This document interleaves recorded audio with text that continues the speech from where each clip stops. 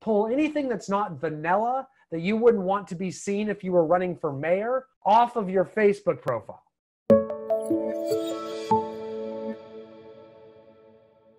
Thank you for being on here. I've never really seen, I don't think any of us have ever seen an environment like the one that we're in right now, where people are so divided. I've never seen people dislike each other or so angry with each other than they are right now. There's a lot of animosity and adversarial nature going on out there in the public arena. There's, tons of reasons for that, and I'm not really here to get into the reasoning behind it. But I will tell you this, because we are suddenly very limited and probably will be for the foreseeable future with in-person contact, because of that, our online presence and how we present ourselves on Facebook, how we present ourselves on our websites, how we present ourselves on Instagram, which quite frankly, if you aren't in those places, you really don't exist right now because there's no other place to really be. So if you're just on there posting something once a week about one of your listings and watching everybody else posts and not really interacting or engaging in any way, shape, or form, understand you're kind of invisible. The lowest producing agent is the secret agent, the agent that no one really knows exists. So it's very important that we are out in front because that is all we're limited nowadays. It's very, very difficult to be out in person with people right now. I mean, some people are doing it, some aren't. But even with me saying that, I think what goes in your head is, well, I don't know if that's okay or not. And if I did do that, should I even be talking about it? That's the political charged nature of today's environment. What I really want and what I've seen is I realize it's a tough time to be alive. I do. It is. This is very challenging. Mind you, we're not getting drafted to go to World War II. It's not that bad. There's no draft. We're not being conscripted into the military and we're having to go fight for our lives. But we are having to kind of stay home, and watch Netflix. So for our generation, that's pretty challenging. So but understand it is difficult because it's us doing stuff we don't want to do. So because of that, what we do is we tend to explode out onto social media. This is something I want to talk about. This might be earth-shattering to some of you, but we need to be very careful about your online presence in the public. Probably more careful than you're being. And I'm talking to every single one of you, because what you put out there about yourself on social media is basically now what we used to call 10 years ago, this old-fashioned clunky thing that we used to call a website. So that used to be like a modern thing, a website. Now it's kind of like MySpace, like a website. What are you talking about? You just have an online presence on social media. That's your new website. And that's where most of your business is going to come from, guaranteed. 5,000 times more than any website, that's for sure. Because you're going to generate and grow relationships from that online presence.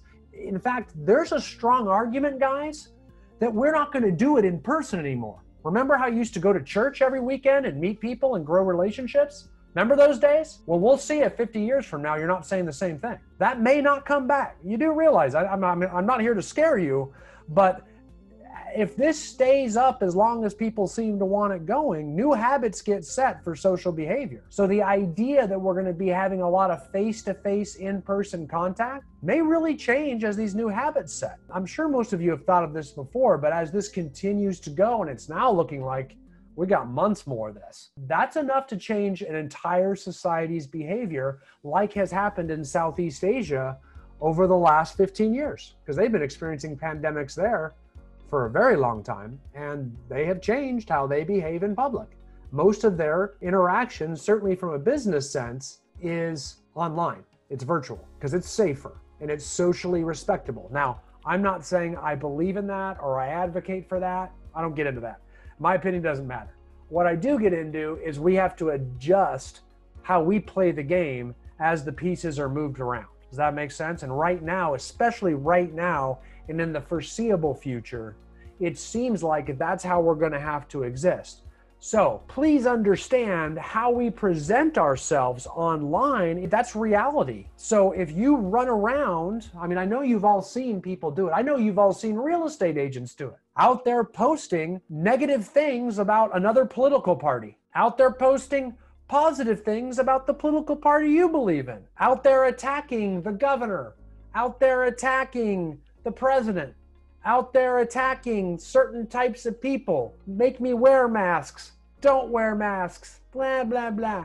Complaining, griping, whining. That's how you're present. Can you imagine going to a real estate agent's website to check them out, to see if we want to call them to list their property with us, and all we see is a bunch of complaining, whining about society today, complaining about the governor, complaining about the president, complaining about masks, venting, telling stories about what they went through. Here's what happened to me today. Oh my gosh. Really putting it all out there because it's so important for people to know. It's important we talk about it. Okay, thank you. Our society thanks you. Your business doesn't. Your family doesn't. Your retirement doesn't. But thank God for our society, you felt the need to vent publicly. I can't imagine what would happen if we all missed it. Does this make sense? So understand this. If you feel the need to publicly bash a political party, let's say you want to bash, who do you want? You want to go after Trump or Governor Newsom? Which one? I don't care. Let's go after Governor Newsom, okay? If you choose to bash Governor Newsom or say this is stupid because we aren't going to get to go to school, which you may fully be right and I may fully agree with you. But if you choose to do that, understand that in politics, if someone wins an election and they win with 54% of the vote, that's a landslide. If they win with 55% of the vote, that's a record. Okay, that's Ronald Reagan victory. That means 45% of the vote did not vote for that person. In fact, voted against that person oftentimes. So when you are saying something negative, you're always going to offend almost half the people. So why do it? Why limit? So if I attack Governor Newsom, all the people that love Governor Newsom now are going to be offended on my social media profile. So why are we alienating half of the public? Because I guarantee you, if you do that, they're not going to want to use you for real estate services, not in this environment.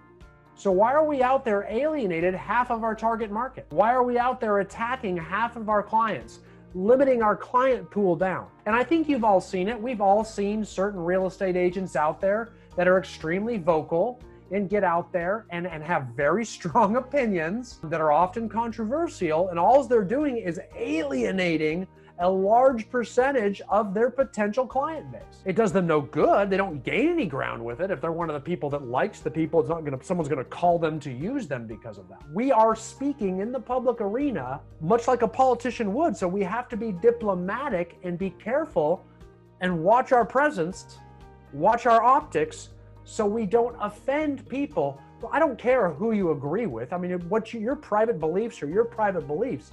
And you're entitled to make them public. You have that constitutional right. Actually, under the Bill of Rights, an amendment to the Constitution gives you the freedom of speech, and you can say whatever you want. However, my advice is to not say whatever you want. My advice is to be diplomatic and have a filter so you sell more real estate and earn more income. That's my advice. You do not have to take it. That also, and this is going to be touchy because I'm going to talk about religion.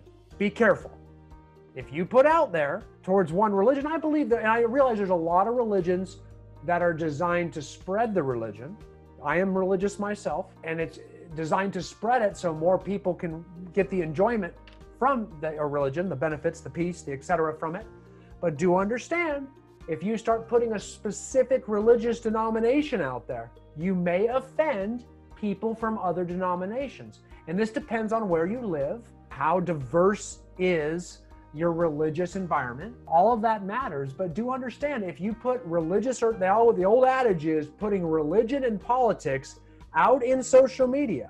You do that, you do it in a non-diplomatic fashion where you really assert a certain belief about your belief or your position in either of those arenas. Understand you run the risk of alienating the people that believe differently. And unless it's truly your intention to only provide real estate services to those people, okay, that's up to you. You can totally do that. I don't advise it. I think there might be some fair housing violations in there, at least with the religious. But understand, if your intention is to, generate as much income as possible, I would probably try to avoid those conversations, at least if they're polarizing. So coming out and saying, hey, this whole mask thing is tough, if you need them, here's a place you can get some masks, or, that's fine. You're coming from contribution, you're helping. But if you're out there saying, hey, you should all wear a mask or you're going to go to hell, or if you wear a mask, you're a government lackey or whatever, what I mean?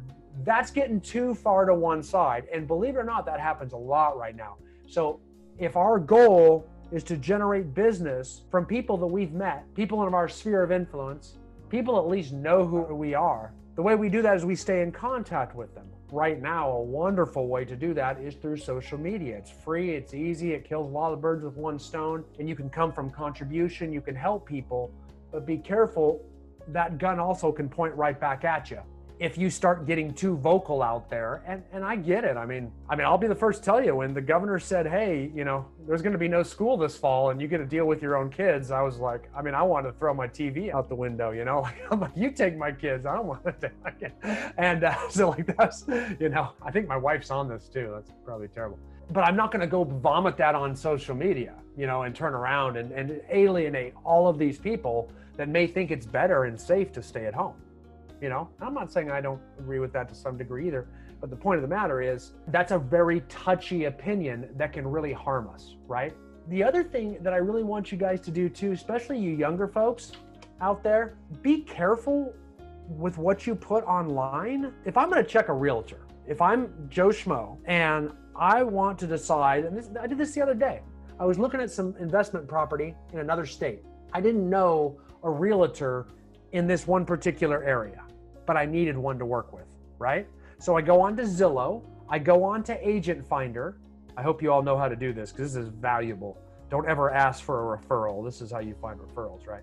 You go to Agent Finder and you type in your city and your state in Zillow's Agent Finder. Yes, I said go to Zillow and use it. This is the best feature Zillow has. You go to Agent Finder and you type in the city and the state, and it'll give you all the best agents in that. And then you can look through them and see how many they sold and all that kind of stuff. It's really neat. So what I did is then I saw one, this guy looks pretty good, kind of what I'm after, sells about the types of houses, because it tells all the houses they sell that are reported with Zillow. This guy seems like he does exactly what I need, but I'm not done there. Where do you think I went next? I went to Facebook and I checked him out. Do you know how to check someone out on Facebook? What you do, search their name and see when they come up and look up all their information and see all the crazy devil stuff that they've done on there. So you don't want to use them because they probably have devil worshiping stuff on their Facebook. Yes, devil worshiping. That's right. Sean got it. You go through their photos, man. You know what you're looking through in their photos? Devil worshiping, always bad unless you're into that. Maybe you're into that. Who knows? But usually a bad thing. The other thing you might see is what we call the red Solo cup. You know those plastic red cups? Yep. Yeah, if you see some of those, we got problems because you know what they're doing. Woo-hoo! They're just this is someone who is so unintelligent and that they're going to put party pics on their website because that's what their Facebook page is. It's their website. I don't care if you have a good time. I don't care if you have a social life. You can do all that stuff. But you're in real estate now, so be real careful with making that stuff available to the public. Hide it. I wouldn't even make it visible to your friends. Like, I don't even understand why you have that stuff up there. Is there some personal social gratification that you get from putting incriminating evidence of all your poor decisions in the public arena? I don't know, but maybe you are. My job is to be your business consultant, not to be your personal social life consultant, okay? And I'm saying, pull anything that's not vanilla that you wouldn't want to be seen if you were running for mayor off of your Facebook profile. Get rid of it. I'll tell you right now, be very aware because everybody, that's how they check you out. 10 years ago, they used to Google your name. They don't do that much anymore. Now they check out your Facebook page, your personal one, and they go back through your photos as far as they can. So look, see what's there because that's how you're presented. Think about it. If you're going to check out an agent, I know you're not going to hire another agent to sell your house, but if you were, you might check out their Facebook profile and see how they look, see how they're presented. And guess what?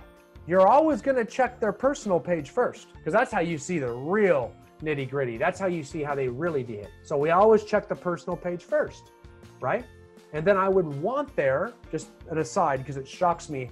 I'm sorry, I'm getting a little negative now. I can't help it. I got to go there. When I talk about tech, I get negative. I don't know why. But if you look on their personal page, right underneath their profile photo, you know, you got that big banner photo, right? And then that's Sean laying sideways on a couch with a cat, a jungle cat, like a big white Bengal tiger, like that. See him? That's Sean right there. And then, and then there'll be a little personal profile photo. And then below that, it'll say, you know, inspirational statement about yourself if you choose to put that in there. But below that, it'll actually say where you live and where you work. Okay. What you want to do where it says where you work, what do you put there? What you put there is not Keller Williams Realty. What you put there is Sean Cardoza Real Estate.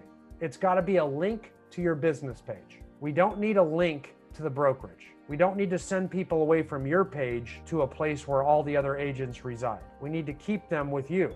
So they should go to your business page, which should put you in the best light humanly possible, right? That should look very good.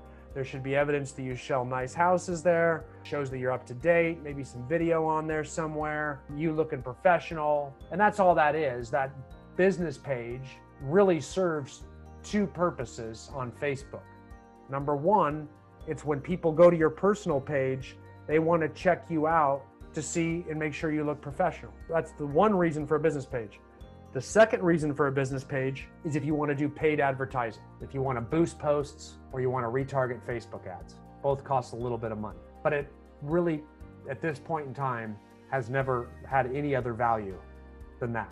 So organic posts, for example, on your business page that you put out there and you share and stuff like that, that's a waste of everybody's time. Don't do that. If you don't believe me, just do it and see what happens. Nothing will happen. You'll get like 2 likes and it'll be your mom and your sister because no one wants to see that crap. You know, just to let you know. So no one really wants to see your open house ad on Facebook. So does that make sense? So you won't get a lot of engagement for that. So that's the 2 reasons we have it. So that online presence needs to be professional, and we do want them to see you, right? I mean, if you go to like my Facebook page, you're not going to really get to know anything about me. All you're going to see is, wow, this is what it would look like if Brian ran for president, right? It's like family and happiness and some vacations, maybe a little bit of real estate, a little bit of what I do in there kind of mixed in, but it's very vanilla. And that's really how it should be. So you can let them in to see your family. You can let them in to see your hobbies. That's great. Like Spencer, you've got stuff on there about riding horses. Excellent. You know, that's good stuff. Like showing people, so it allows people to engage. Like Sean's a pilot. So there's stuff on there about Sean flying. Good, safe stuff, not going to offend anybody. You know, that's good. It tells people about your hobbies, gives them something to relate to remember you by, to engage you. Putting your family out there is always good. That kind of stuff's great. It's when we start getting controversial with our behaviors, right? Right now, you partying in large groups of people, probably the most not well received by a lot of our public. Some of the public will say, yeah, that's right, you go get it. Forget these guys, this is all stupid, you should be out there with lots of people. And they may be right, I don't know. But I certainly know a large group of the population is going to say that's socially irresponsible and you shouldn't be doing that. Right? So we got to watch that. So we have to watch our optics at all time. We're in real estate. We run our own businesses. We are our own business owners.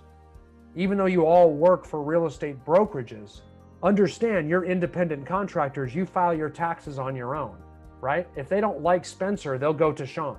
So we have to make sure that we always watch that online presence. Does anybody have any thoughts on that? That's probably me. I was waiting to see if someone else was going to say something, but I don't have any comments on that, but I do have the whole, Black Lives Matter.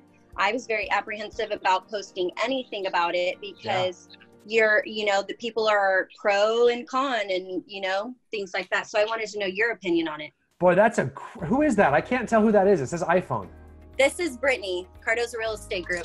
Oh, okay. Hey, Brittany. That is a great one, man. You're right. The Black Lives, and that one stumped me. You know what I mean? Everybody was putting those black screens, those black, they called it blackout or something. There was a day, I didn't even know what was happening. All of a sudden, I'm like, what's going on with my news feed? There's all this black, like people just putting black boxes. I think it was just on Instagram. I don't remember it on Facebook, but I saw it on Instagram one day. And by the time I figured it out, it was pretty much, 90% through the day.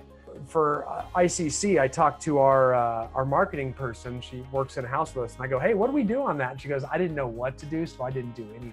I was scared," because she knows how I feel about offending certain percentages of the population. But if you don't do it, it feels like, well, you think if we don't participate, does that mean that we don't think Black Lives Matter? Or, I didn't quite know how this was going to be perceived. And this is a judgment call. My judgment call was step out of it. If I don't know where to go with it, because my goal is not to push any political agenda. My goal through social media is to promote the company and not offend anybody. So I just backed out of it and didn't do anything because I was afraid that if I said, okay, Black Lives Matter, here's my black screen, that now there's this other faction that is so angry with the movement that I will offend them. So I would be throwing into a political party, or I'd be throwing into a political movement, which I think it is now turned into a political thing. It's being picked up by one political party and pushed, and the other political party is against it. That's the reason I stayed out of it, is I didn't want to get mixed up in all that. Nor do I feel like I really understood it. Are we talking about the movement? Are we talking about that political group? There is an actual official Black Lives Matter group. I have no idea what they actually stand for. I haven't looked into that at all, so I'm out. So to me, I stay out. That's what I do. I'd absolutely stay out of it just to not upset that apple cart, because I don't think there's a lot of room for you to win by participating. Right. It was really weird because I had a few people actually reach out to me and ask me, hey, are you pro or con, Black Lives Matter? And I was really taken back by that question, because it was like, well, because I'm not posting anything about it, you think that I'm against it. And not only that, but like my son is half Black, and I was like, it was actually a couple clients who asked me, because I hadn't posted anything about it, and they know my son. And I was like, I just choose to stay out of it, like I'm very for, everyone having a beautiful life and living their best lives and things like that. And we actually live by LD, so we were right where all the signs were. Yeah, it was really weird, because usually, politics or things like that, I kind of don't let them into my home, but like this was like creeping in. It was super weird. Yeah, I actually had a few people reach out to me too, the same thing. And again, I try to stay neutral on that stuff. Everyone's different. The reason I stay neutral is because, man, that stuff's private. The only people know that stuff are my real close friends and my family, and even then, I find that it's best to kind of keep it to myself, because it usually ends up in arguments. So, nothing good ever even comes out of talking about it, it seems like. So typically do in that, and I did. We had a client reach out. Sean, you don't know this, but I had a client reach out, and we have a lot of training materials and training videos at ICC, and the statement was there wasn't enough diversity of the individuals in those videos. And come to find out, there wasn't. I agree. It was not an accurate representation of our clientele or the population or anything. I just never paid attention. And it came to me, and it's something we're going to work on and change, because I certainly don't want to have that phone call again. You're talking about our marketing, like our marketing templates for the coaching. Yeah. Wow. Yeah, it was interesting. I mean, it wasn't. No one was angry. It was just like, hey, heads up. You might want to. What's that? It's something we're like thinking of, and thinking that we are a certain way or the other. We're just not thinking of it. I mean, it's right. Definitely a sad thing that we have to do whatever we can to be careful. But it is something that obviously we need to be careful for everyone. Carl, I mean, I see the point too, because if you don't have the conversation, we're not aware. So the whole point is to make people aware, right? So I get that too. Like, I mean, there's like this weird, I get it. But again, I'm in the business. I mean, I'm assuming I'm not, but you guys are in the business of selling real estate. And that's what I really want to be about, right? So when these things come up, my response, Brittany, would be something along the lines of, well, I don't know, what do you think? What do you think? How should I feel about it? I'm still learning. I mean, stuff's coming in every day about this, I'm hearing all different types of allegations. Half the news gets retracted the next day, so I don't know. So what do you think? Okay, that sounds like pretty good belief to me. That's, I'm still figuring this thing out. So being less opinionated, I think probably the entire country could do itself a favor by going to extremes with their opinions a little bit less.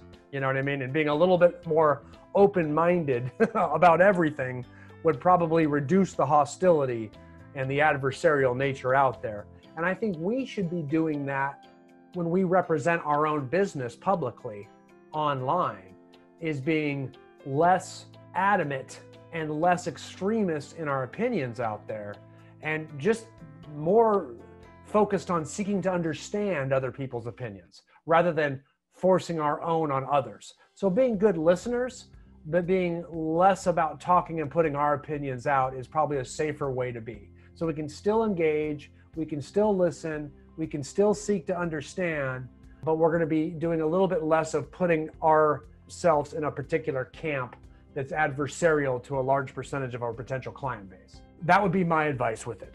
Because I think the Black Lives Matter, that one did stump me for a couple days, and I just kind of kept watching it, and who knew? Next thing I know, I'm like, what is Black Lives Matter? Are they taking over Portland? Like, what's happening? I didn't even know what it was. Then I find out it's peaceful and this and that, and all these different news coming out every single day. So I just coasted through that one. And I try to stay that way and keep my political beliefs personal and away from my business. And think about it. I mean, what if American Airlines was out there telling everyone to wear a mask all the time, or you're an idiot? What if McDonald's was out there telling everyone that Black Lives Matter, and if you don't agree with their position, you're un-American?